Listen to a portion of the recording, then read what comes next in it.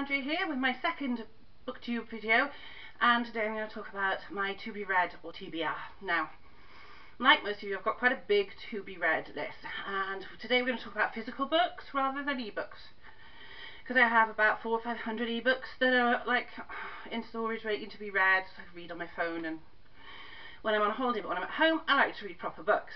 So I've split this into two videos, and part one is going to be fiction and part two is going to be non-fiction, because I do have a massive pile of non-fiction to be read.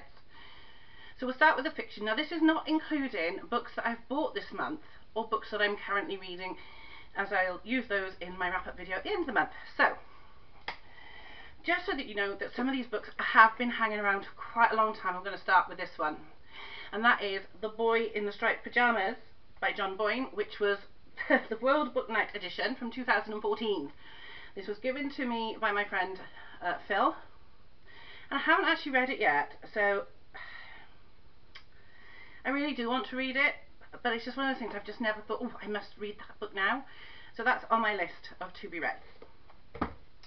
The second one is a book I've probably had for about 10 or more years, 10 years, and that is Rome by Emile Zola. Now, I've got loads of pocket classics and I've read most of them, but this one I have not even picked up and started.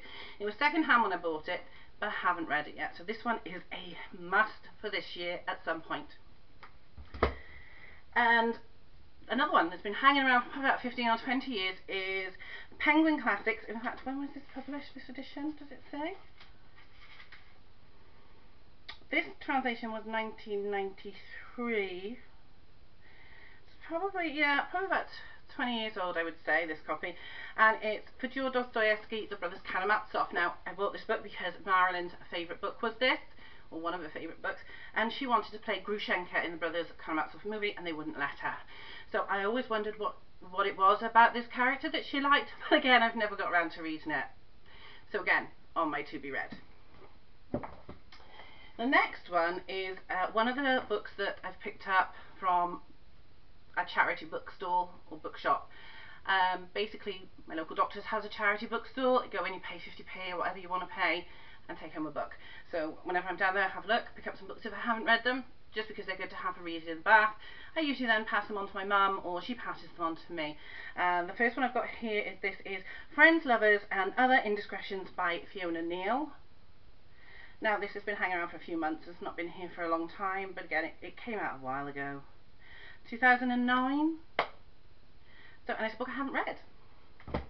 Next again is another one of those charity bookshop or bookstore buys, and that's Jenny Colgan's Talking to Addison.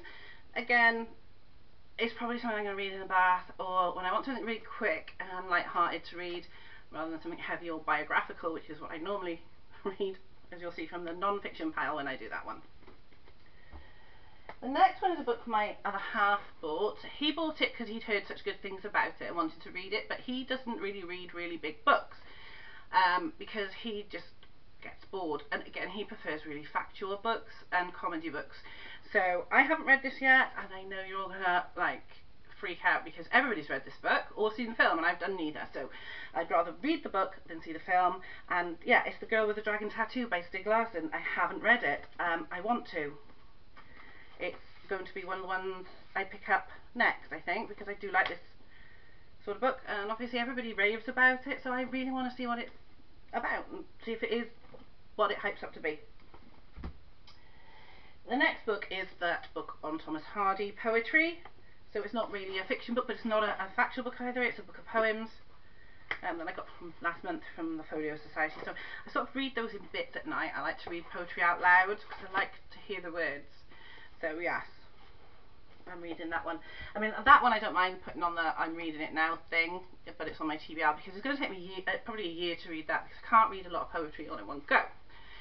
Next we move on to the fictional biographies, or books of fiction about real people, and there are a lot of Marilyn in here. So I do apologise for those of you who aren't Marilyn fans and particularly aren't interested. But the first one I've got isn't Marilyn related. In fact, the first two aren't Marilyn related. The first book I've got is by Jerry Stahl, and it's called I, Fatty, and it's about Roscoe Arbuckle. Abandoned as a boy in Kansas, Fatty Arbuckle found adulation first on stage and then in the new medium of the cinema. In his day, during the second decade of the 1900s, Fatty was more popular than Charlie Chaplin. He became the first screen actor to make $1 million a year, but in 1921 he was accused of the rape and murder of actress Virginia Rappe, who he encountered at a party in San Francisco and who died a few days later. Though he was eventually acquitted by a unanimous jury, the virulent speculation by the press ultimately destroyed Arbuckle's career for good. Framed for a crime he did not commit and demonized by the conservative powers that hyped the case as emblematic of all the evils of show business, Fatty Arbuckle was the O.J. Simpson of early Hollywood, the first modern celebrity whose presumed guilt and alleged innocence scandalized a nation. In I, Fatty, Jerry Stahl, the celebrated author of Permanent Midnight, tells the story from Fatty's own perspective. This is an incisive and sympathetic look into the life of a man whose astonishing rise and fall set the precedent for the scandals that still shake Hollywood today. Now, Johnny Depp says, I love this book, so it's got to be good, because Johnny Depp likes it. What's not to like? This was a gift from a friend of mine named Chris. So I plan on reading this one soon because I love Hollywood, and I just want to say that Roscoe Arbuckle hated the nickname Fatty. Just a matter of fact for you guys there. Next, again, not Marilyn related, is by Lucy Holiday, and it's A Night In with Audrey Hepburn. This is just a fun little book, I think, that, again, something quick and easy to read, just haven't picked it up yet. So actress Libby Lomax has retreated into the world of classic movies where the immortal lives of her favourite screen goddesses seem to offer so much more in the romance department than her own life.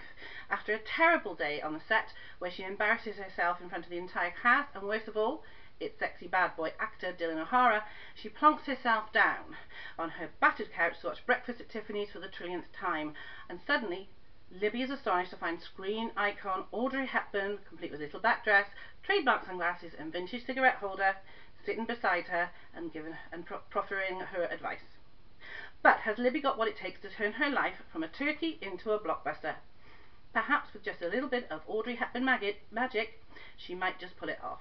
So yeah, it's supposed to be quite good actually, but I haven't read it. So yeah. And the next one is the sequel to that one, and this one is the start of the Marilyn related fiction, and it's A Night In with Marilyn by Lucy Holiday. And there's another one coming out soon which is A Night In with Grace Kelly, I believe, which will be really good. So after dating the hottest star man on the planet, Dylan O'Hara, Libby Lomax has come back down to earth with a bump. Now she's thrown herself into a new relationship and is determined to be a better friend to best pal Ollie as he launches his new restaurant. Despite good intentions, Libby is hugely distracted when a newly reformed Dylan arrives back on the scene, and while she hasn't been watching, someone else has filled the Libby-shaped hole in Ollie's life. Then another unwelcome guest turns up on her sofa. In the curvaceous shape of Marilyn Monroe, Libby doubts that she's the right person to offer her advice, but perhaps she should listen up before it's too late. So that's the sequel to that Audrey Hepburn. Now this actually was in a 2-book set from a well-known supermarket, so it was like 2 for £8 or something, so it was quite a good deal.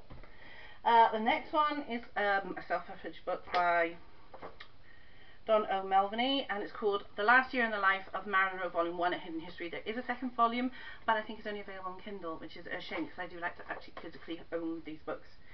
So basically it is a film noir version in book form about what might have happened to Marilyn. Problem is, it's going to be playing with the whole scandal bits, which nobody in the Marilyn community, because there is a community, really likes, but we'll talk about that in a Marilyn video later. So, also by Don O'Melveny is No City for Dreamin', which is subtitled The Long Lost Manuscript of Lou Beach. So this is actually written in script format, so it's sort of like a play rather than a book. Yeah, it's about the death of Marilyn. All these fictional books seem to focus on her death for some reason. Obviously she didn't have a very interesting life, but her death was more interesting. Sad, but there you go. The next one is The Marilyn Diaries by Charles Kisselo. Now this is the 2nd edition with updated and new excerpts in it. I do have the original, and there is also another copy which has a different picture on the front, which is caused a bit of outrage because it features a Photoshop picture of her with John Kennedy. People don't like that, trust me on this. But I did enjoy the first one when it came out, but obviously this is a reissue of what might have been in Marilyn's diary.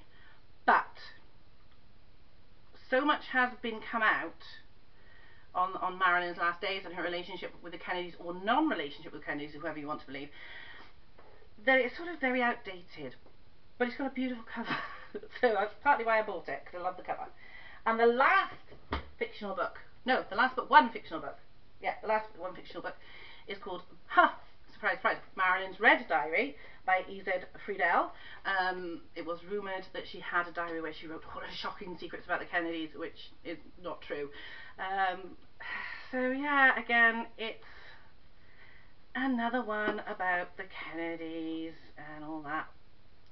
It's really a shame because she had such an interesting life. It would be more interesting to focus on perhaps her time in the orphanage or her time in early Hollywood. And there are really good fictional books that do that, but this is not one of them. I have read a bit of it. Put it down. Saying that though, I probably will read it. It won't be like Joyce Carol Oates' Blondes, which I never finished. Sorry, Joyce. And the last one is, this is quite a fun looking book, and it's called What Happened to Marilyn, and it's by Alexander Rigby. And it's completely different. So basically, she wakes up in Savannah and informed that it's the year 2062, so she's time travelled. And people start recognising her apparently, and then it's a question of whether does she go home or does she stay with this guy in 2062? What does she do? So this one's a little bit different because it's not Marilyn was killed by the Kennedys, Marilyn was killed by the CIA, Marilyn was killed by the Mafia, Marilyn was killed by aliens from Roswell. It's none of that nonsense. It is Marilyn time travelled. I like that idea. It's a bit more different. I quite like those. I like time travel books, I've got to be honest. There's a few of them in my collection. So that is the last one on my to be read. So of the fiction books, yeah, that's the lot of them. So if there's anything there you want me to read and tell you what I thought, obviously let me know and I will do that. But it also is a bit of a kick in the book bag for me to put them out there and say, this is what I've got, and now I've got to read them. Okay, so I will be back with part 2 of the To Be Read in a few days with the non-fiction To Be Read list, which is, I'm sorry, but even bigger. And yes, features more Marilyn, but also other things. So, see you soon. Bye.